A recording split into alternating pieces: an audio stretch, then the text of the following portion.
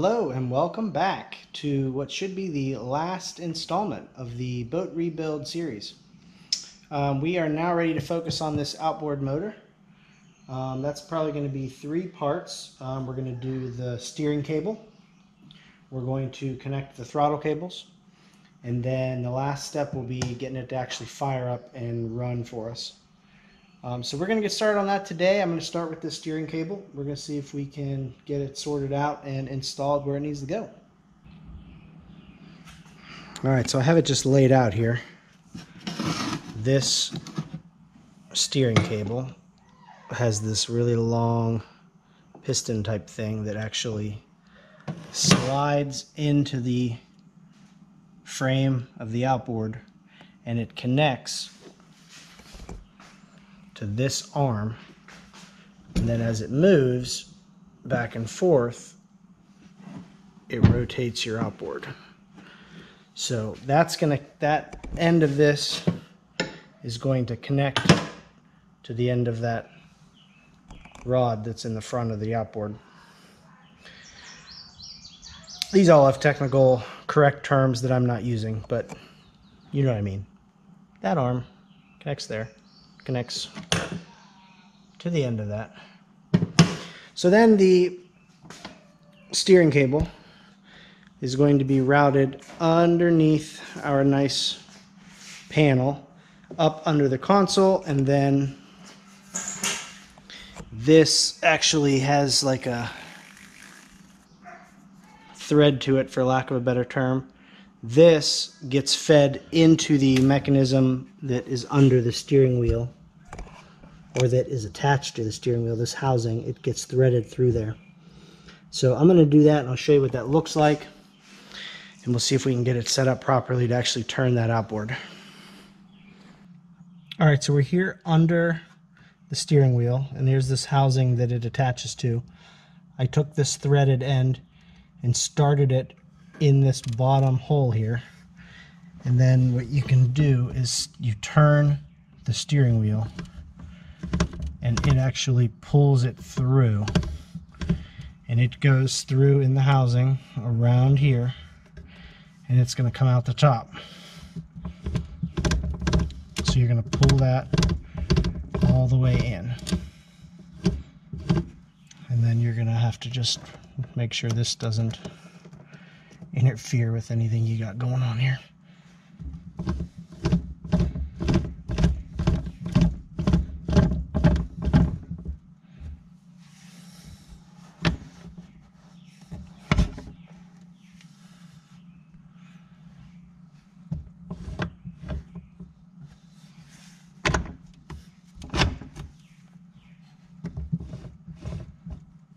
Okay, there we go. Okay, so after you get this threaded all the way through and you turn the wheel as far as it will go, so it really feels like it's pulled this side in, then you can slide this cover over this exposed part, and this fits in on this side of the top as well.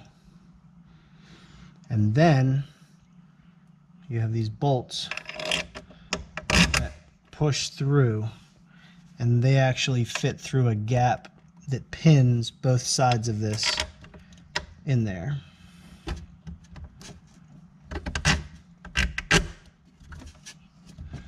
Go, and then you can put a nut on each one of the back of those to lock them in.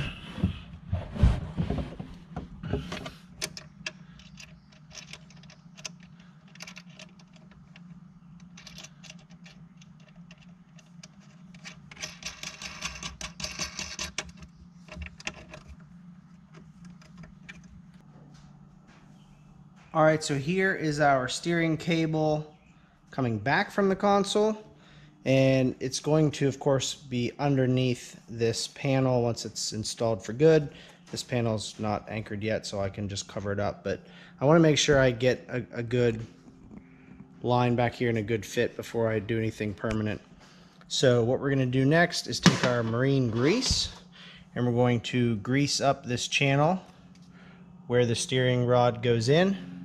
It's going to come out the other side, and then it's going to attach to this steering arm. This end of the steering rod is actually going to attach to that steering arm, and like I said, we'll grease up the whole thing with marine grease, and then we should be able to get some turning on the motor. Alright, well that wasn't too bad. I slid the steering cable into this slot here on the outboard, and the other side of the steering cable connects to that steering arm right here. There's just a nut on the bottom of that.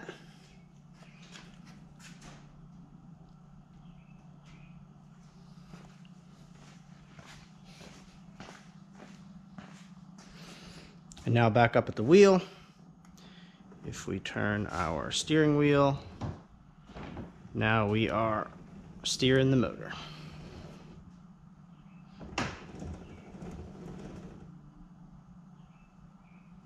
And then I ran the cable underneath our carpeted piece here.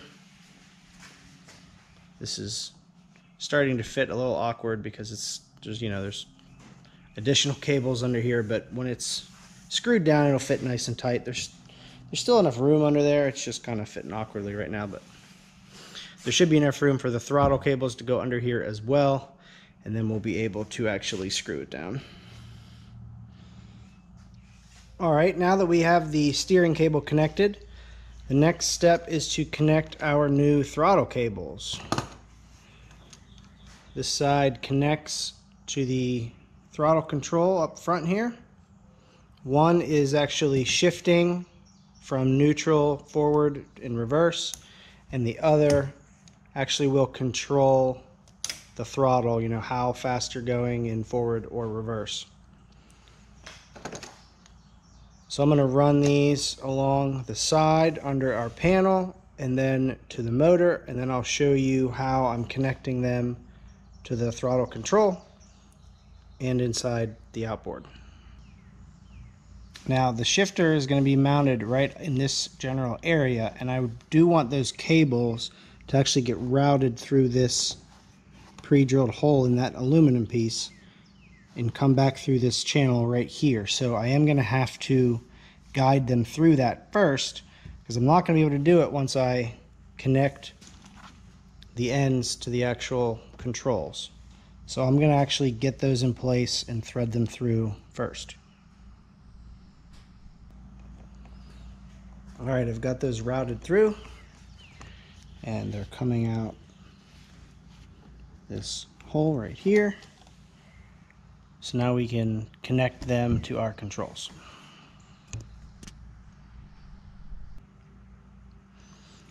Alright, we're going to connect the cables to the throttle control first. That way we'll be able to tell which cable should go to the actual shifter for neutral, forward, and reverse, and then the actual throttle control. And you can tell that when you open this up, you can see which one moves, you know, when you change gears or when you change throttle. So first thing is to take out these couple screws and expose underneath here. The throttle cables come in through the back, and then you can actually see the mechanisms where they attach once we get this panel off.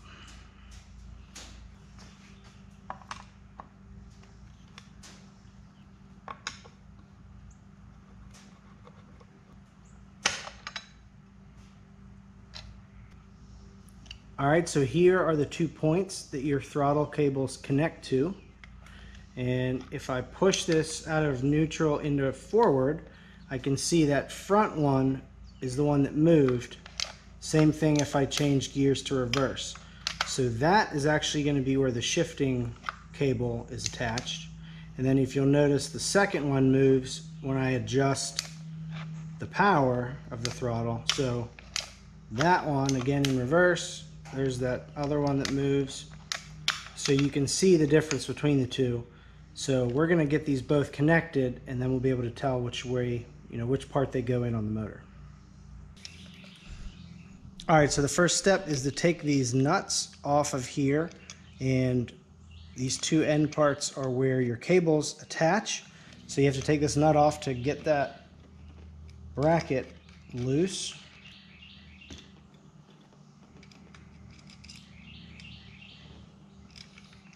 This bracket comes off. Then we can thread our cable. This round plastic piece on the cable actually fits. I promise it fits into the bottom of the control assembly here. And then the end of your cable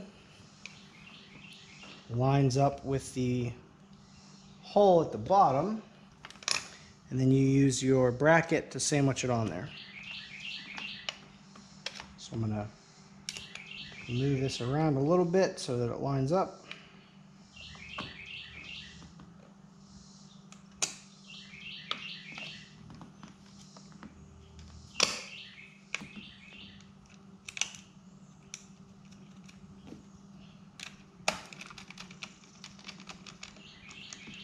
All right, tighten the nut down. So what you should have is your cable coming in, this round piece in the slot, and then the opening from the cable sandwiched between the bracket here, and then you got your nut back on there. So when you shift, you're moving your cable like that. So that's the actual shifter. Now we'll attach the throttle. And the cables are identical. It doesn't matter which one you use. They're both the same. It just depends on where they connect here. And that's going to determine where they connect in the outboard.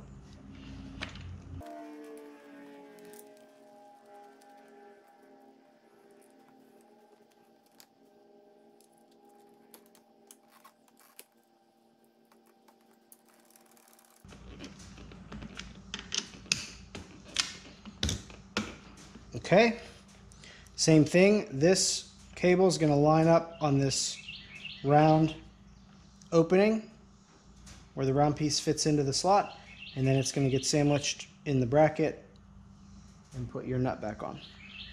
So now I can go into forward and then throttle forward, moving my cables.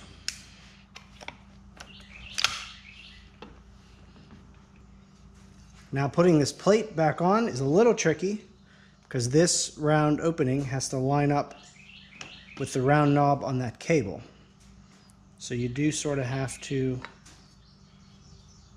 play with it a little bit and get it, make sure that's in the right place, and make sure this goes on in the right place.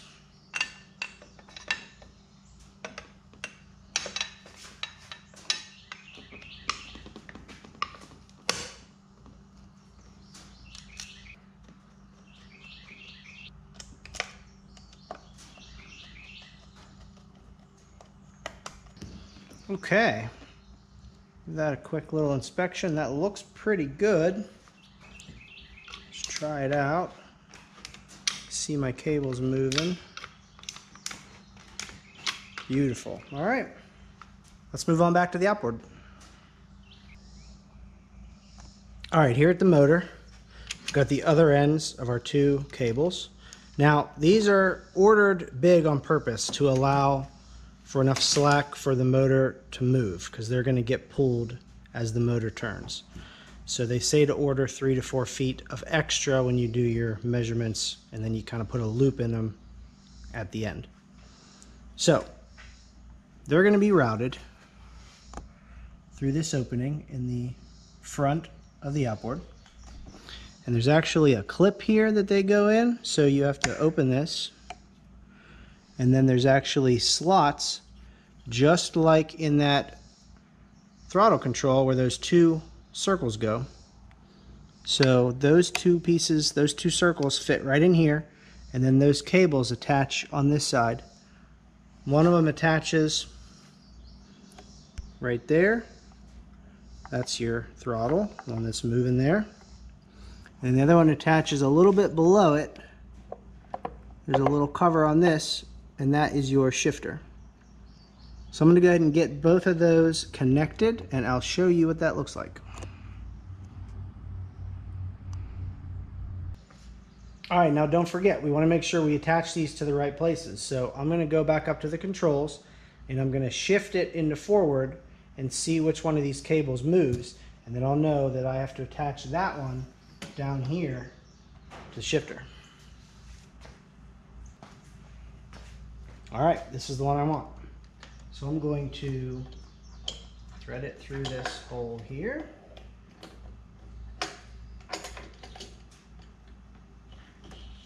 Pull this plastic housing out that this plastic circle is going to go in. Just hold it here for now. Actually, I can just leave this aside for now. And this shifter is going to go to the bottom, because that's where it attaches. So I'm going to put it on first. You can also adjust where this round piece is on the threads. So like I needed a little less on this cable, so I just adjusted that a little bit, and looks like it's going to need adjusted a little bit more. So once you have the distance of each one set to where it needs to attach, you can line up these and put this piece on here, and that'll keep them in the same place. And then that slides into this slot here.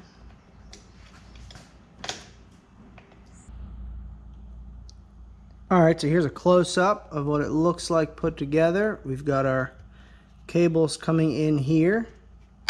This clamp is holding them down into that round plastic piece. Then the throttle is coming up to here, and then the shifter is directly below it. I'll show you what they look like in action. All right, we're currently in neutral. We'll shift it to forward. Then we'll give it some throttle. Give it some gas. There we go. Wide open throttle. Back it off a bit. All right, back to idle. And back to neutral. Reverse.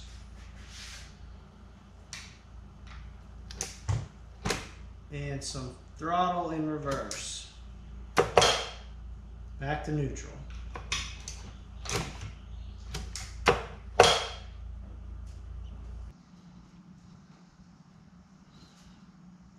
All right, so now that the throttle cables are attached to our control assembly here, the only other thing that needs attached is this big thick wire.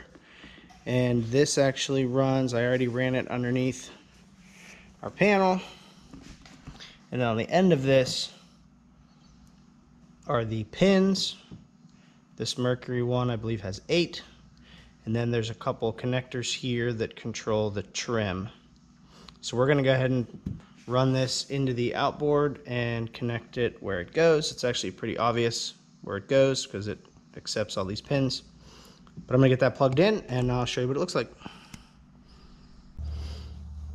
Alright, so here you can see how I threaded this cable through the opening in the outboard, and it plugs into the female end here that's attached to the motor. There's the pins. And then there is a green and a blue wire that connect to the outboard, and these are what control your trim up and down. So all of this just gets tucked down in here. My outboard does not use this brown wire, so I'm probably just going to tape these back out of the way. So I'll get this all tucked back in, and then we'll connect the outboard to our starting battery, and then we'll test the trim, see if it works.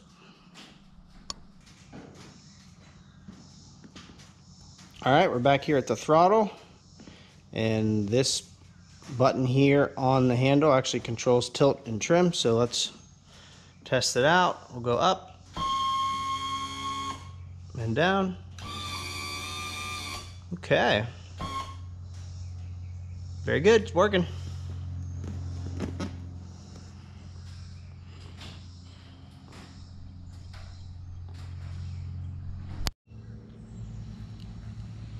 One part I didn't mention yet were these wires that come off of this throttle assembly, and these operate any gauges you might have in the dashboard. Now, because we have a fairly simple setup here, I don't have any gauges, so these aren't going to be connected to anything right now. So I'm probably going to tuck this back behind the panel just to keep it out of the way.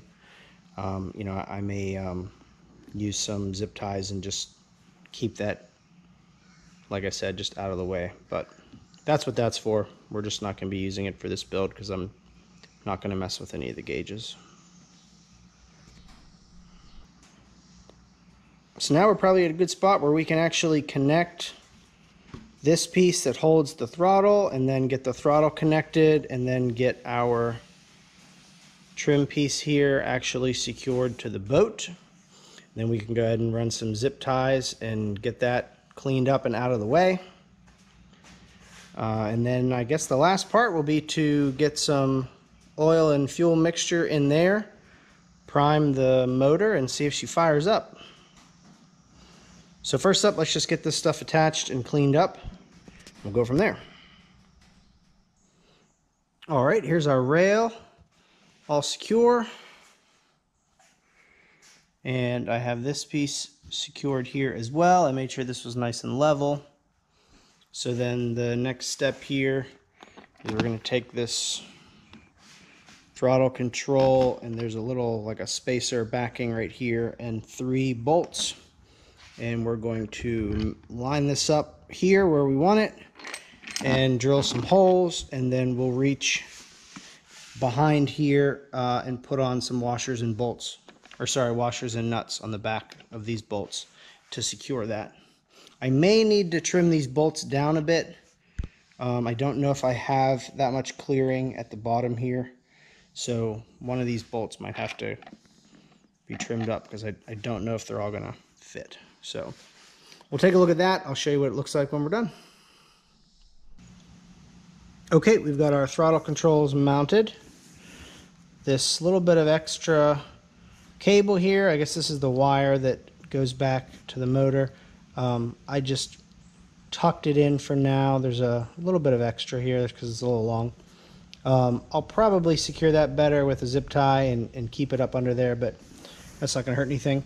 And then we have everything running through our cable to the back of the motor. And this is all nice and secure.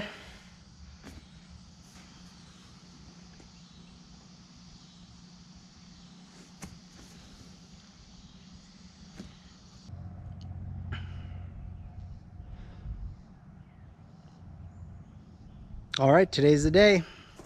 We got the boat outside. Got the fuel and oil mixture in the tank connected to our fuel line. So I'm gonna have to give that a little bit of a prime. Got the outboard hopefully ready to go, connected to the battery. And we've got the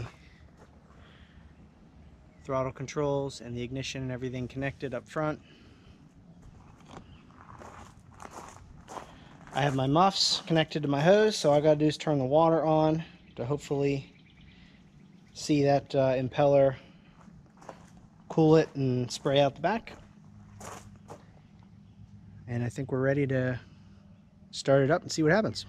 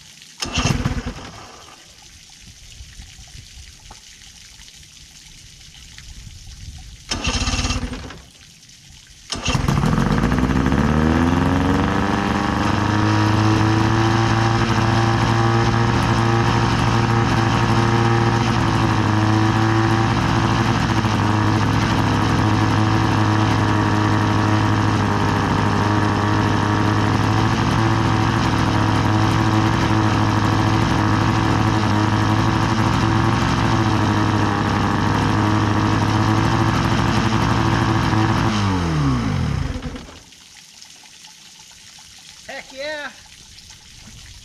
She started right up. That's awesome. All right, now maybe we'll get brave and see if we can put it into gear and see if the prop actually spins and the throttle works.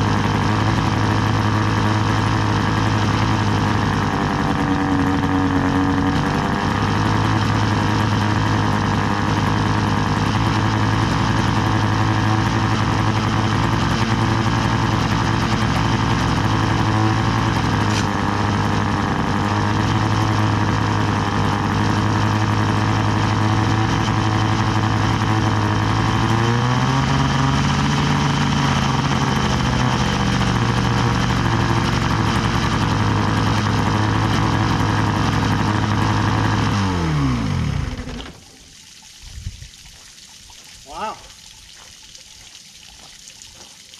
I'd say we have success.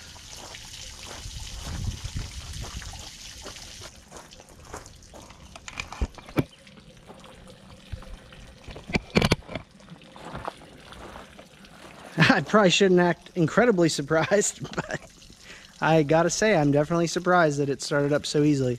It's been sitting for over a year, but I think that worked really well. It idles really fast, which I'll have to see what that's like in the water. I don't know if maybe it's too fast, but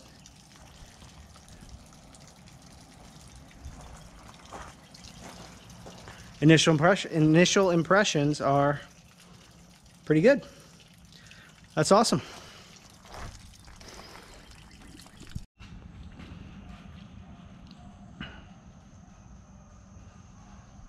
All right, so we're back in the garage today following a very successful motor test. She fired right up on the first crank. I was super excited about that.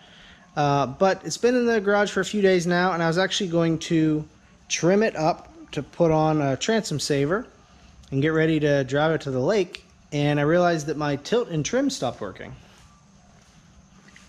I was able to trim the motor up and down before, and now I got nothing. So I pulled these relays out of the back here. There's one for up and one for down to control the tilt, and I guess it's the trim. And here is the original that was in there. I think this is a 40 amp relay with this 5-pin connector here. So I went ahead and purchased some replacements. I think these are the same. They're 40 amp. These actually have little fancy LED lights on them. So I'm going to install the new ones here, which really just involves plugging them in, and then we're going to give it another shot.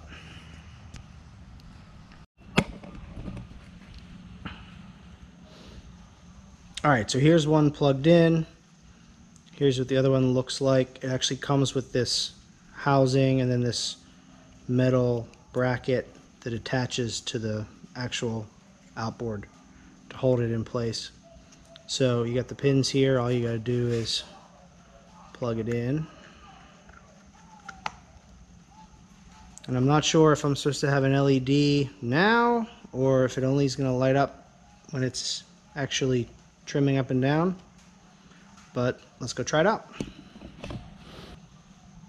All right, up at the trim switch. Hey, look at that. Trimming up and trimming down. Beautiful. All right, so I'm assuming one or both of those relays got fried maybe.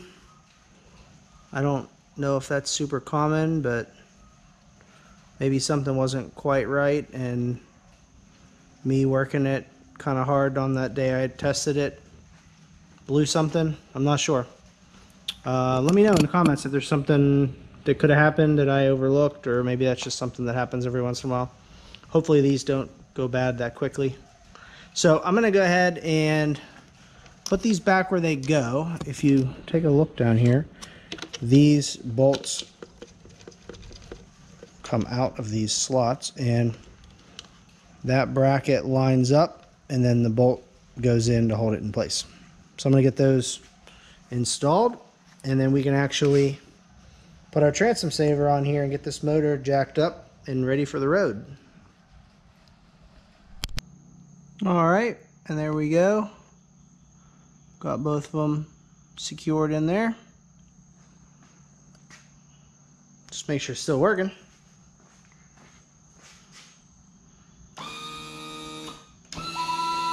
Oh, beautiful.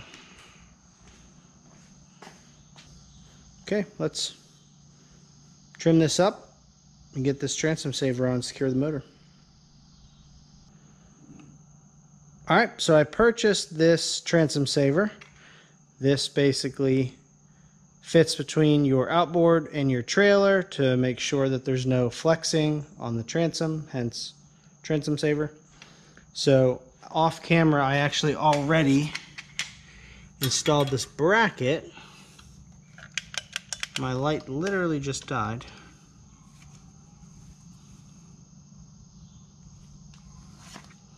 Off camera, I installed this bracket here with this little cotter pin, and you can take that cotter pin out, and that's where the transom saver actually connects to the trailer.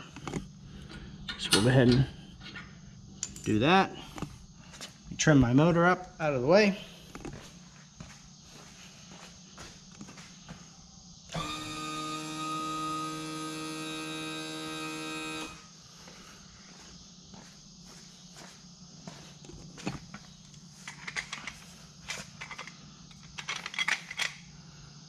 This fits about there, and then cotter pin goes in on this side.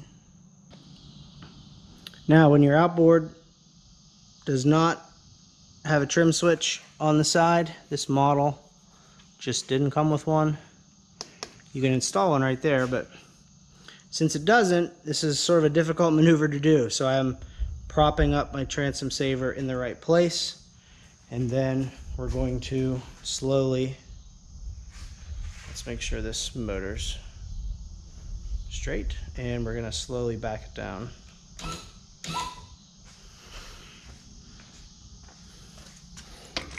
To where we want it.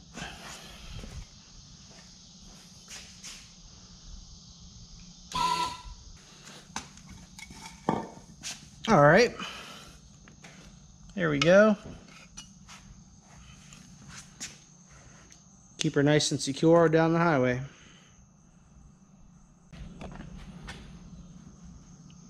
And then of course you do your little bungee strap around the back just to keep it from bouncing out of that holder. A couple little finishing touches here. Safety first, got your fire extinguisher mounted under there. And the first actual fishing that's made it onto the boat. We got our rod holder here. Butt of the rod goes back into there. Rod tip goes in the holder. Your reels can line up in there, and they're covered by the hatch.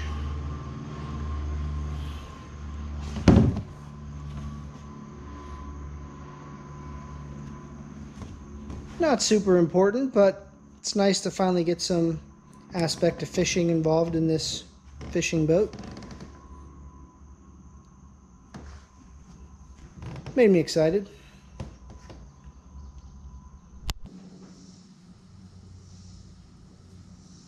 There she is. Dare I say, ready for her maiden voyage. I think we're ready to try her out on the water. Pretty much everything is done and ready to go.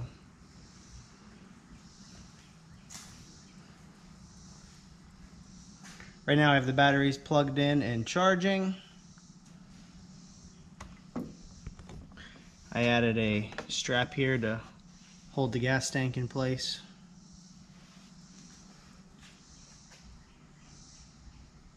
I double checked our tie downs here because it's been a while since this thing's been on the road. Check the tire pressure.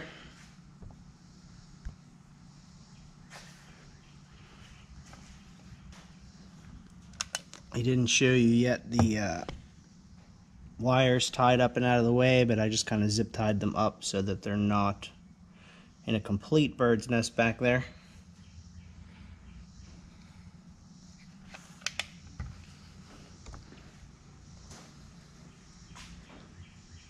And I think we're finally ready. I'm pretty nervous. Not entirely sure what to expect. I don't know how she's going to ride. I don't know if she's going to get on plane. I hope 40 horsepower should be plenty to do that, but hopefully she's weighted properly and we don't have any major issues. So I'm of course going to take the GoPro out with me and film the first voyage. We'll do a little fishing if all goes well. Hopefully we'll catch our first fish out of the restored boat. So thanks for joining me as always, and the next episode you'll see after this should be the maiden voyage. Thanks guys, catch you in the next one.